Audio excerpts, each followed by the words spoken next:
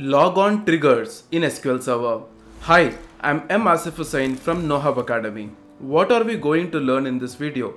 We are going to understand what are logon triggers in SQL Server, what are the uses of logon triggers in SQL Server. We are going to see how and in what way we can write or we can fetch the original login information and the process information from our login data.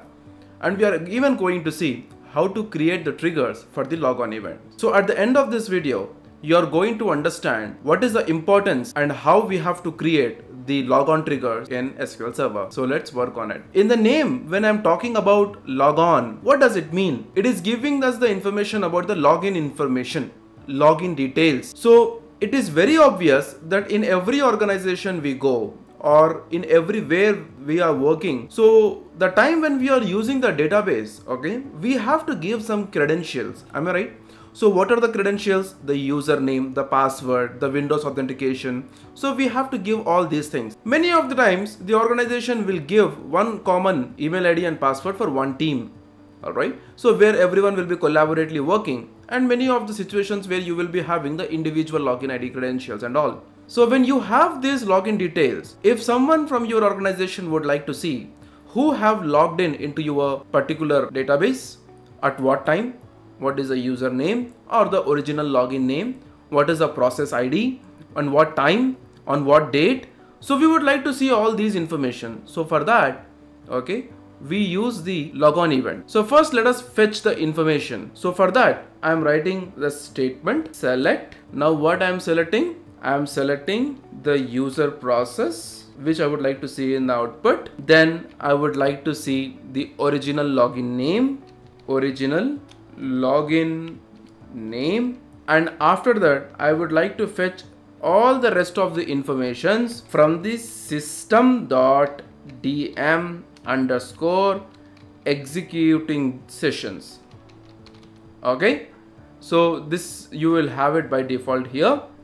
So I would like to order this in a descending order. I mean, what is the descending? From bigger to smaller, am I right? So it means here I am ordering what? I am ordering the login time. The maximum time will come first, and according to that it will reduce it one by one. In which order? I would like to order it in a descending order. Alright. So now when I would like to execute this, we could see the process ID, we could see the original login name, then we could see the session ID, at what time this particular ID has logged in, what is the host name, program name, host ID, client version, security ID. So this star is indicating all these informations. So like this we have n number of informations in this one, as you can see. But when I have specifically mentioned user process and original login name, we get only user process and original login name, and rest all these information. So as it is very difficult for us to include all these columns one by one in the select statement, so to just avoid the space and the time, and to save the time, I have written this star here. So star is indicating all these columns which you are seeing here on the screen. Alright, so now by looking at the result set here, what can you understand? What can we predict? So we can predict that this logon event that I am talking to you, or the video that you are listening today as a logon triggers, this will be useful, or this will be helpful to know the tracking activity, the logging activity, that we can track it from this one, which is the first use, and we could limit the number of sessions for a user. So what is the limit for a number of sessions? So as you can see that as I take a new query, now that will become an one session. Again I select a new query, again that will become a new session. So we can limit the restriction for this for this number of sessions for a single user. So that I'll show it to you once we create. So let me just remove this. Okay, now another important information which will be helpful to you is that this logon triggers, whenever we are creating, we should make sure that how many number of sessions you would like to give an access to an individual user. Okay, so what and why is it important to restrict the sessions to a specific user? The reason is that the more number of new sessions you take, the amount of the size that the database is occupying, and the mismatch of data might be happening when we use with the number of sessions. To overcome all these, we can limit the number of sessions for a specific user, okay? And we can even restrict the login to SQL Server also. So that is also possible. So these are the different uses or advantages we have it when we use this logon trigger. So now let us go and create this logon trigger. So for this, I am creating a trigger with the trigger name, which is logon triggers. As it is a trigger name, I am specifying it with the TR at the first, okay? And I am creating this trigger on all server, okay, in the whole server of this particular Microsoft SQL Server Management Studio. For which event? For a logon event. Now as begin, as I have begin it, I have to end it at last. So which is very common in every trigger that we created. So now what I am trying to do, I am declaring a variable. What is a variable? At name is a variable. So name is what data type? Varchar data type. So you can give any size as per the number of characters of name that you are entering into it. So now I am setting this variable with the original login information. Okay, so this is a built-in function, original login.